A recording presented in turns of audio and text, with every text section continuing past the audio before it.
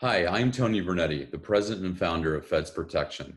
I am excited that you are here for our quick 5-minute presentation on professional liability insurance for federal employees. I founded FEDS over 13 years ago on a platform of education because it was my experience, both working in the federal government as an attorney and in my private law practice, just how cost prohibitive quality legal representation was for the average everyday federal employee. So again, this will be a quick 5-minute overview on professional liability insurance. There are more detailed webinars available on our website, so we would also encourage you to check those out at fedsprotection.com. So let's jump right into it. Professional liability insurance for federal employees is necessary for three distinct exposures you have. One are administrative and disciplinary matters. So this is any investigation involving you that could result in a disciplinary action or a personnel action against you would be covered by a PLI policy. So this is any Office of Inspector General investigation, any Office of Special Counsel, whistleblower retaliation investigation. Somebody files an EEO complaint against you. Any HR or management directed investigation that could result in a personnel action against you is going to be covered. We also cover congressional investigations.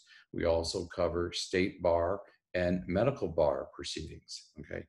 Anything that could result in a professional action against you would be covered. We would assign an attorney to defend throughout the investigation, what I call cradle to grave, up until the conclusion of it. And in an unfortunate event, there is an action taken against you, we would defend both at the agency level and in any appeals that you may have. The next coverage area are lawsuits. You do not have absolute immunity for personal capacity lawsuits like you do for lawsuits under the Federal Tort Claims Act. So the policy will provide indemnity protection in the event that you are sued in your personal capacity and there is a judgment entered against you. We have two policy limits available, 1 million and 2 million. Also for civil lawsuits, if the Department of Justice declines to represent you, Department of Justice representation is not automatic, okay? It needs to be in the interest of the United States to provide you representation. So when does Department of Justice decline to represent you? Let's say you're being investigated for misconduct for the very same reason that you are being sued. You can see that they're not going to be on both sides of that. So a PLI policy will assign you an attorney to defend in that personal capacity lawsuit when and if DOJ declines representation. So that's lawsuits. And then the final coverage area are criminal proceedings. Now, I know nobody got up and came to work today intending to violate criminal law. However, there is very little you can do wrong in the federal government and not also have it be a violation of Title 18, which is the criminal code. There are plenty of crimes in there that do not require intent as a prerequisite to prove it.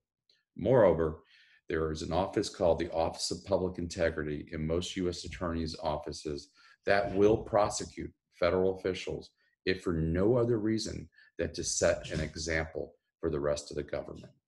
So those are your three coverage areas. What matters and what doesn't matter? Public perception, even if the information is incomplete or erroneous, public perception matters now more than ever. Okay, you may be ultimately vindicated after being unjustly treated or wrongfully accused of misconduct, but it can be a lonely and an expensive road without a PLI policy in place. Let's talk cost.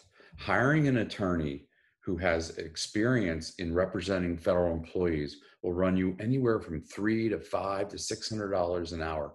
You will spend twice as much for 1 hour with an attorney than the cost is for your annual policy. We have two policy levels available at $290 for the $1 million limit, $390 for the $2 million limit. And if you are a manager, supervisor, or federal law enforcement officer, your agency is required to reimburse you up to 1/2 of the cost of the policy, okay? So that is an employee benefit that you ought to be taking advantage of. You can buy a policy for an entire career and never use it and just have peace of mind that it was there for you, you probably have spent about $5,000 over your career. That's not going to change your standard of living when you retire. But if you have to hire your own attorney to defend and you have to pay 50,000, 100,000, 200 or over 200,000 like I've seen federal employees have to do, that is going to change your standard of living when you retire. That is going to impact you financially.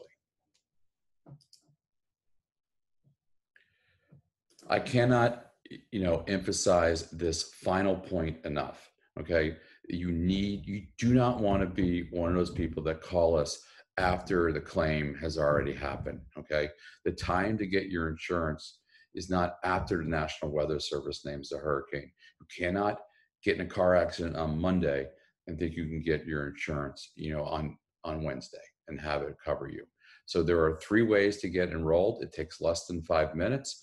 Most people just do it quickly from our website, or if you have more questions, you can just give us a call at 866-955-FEDS.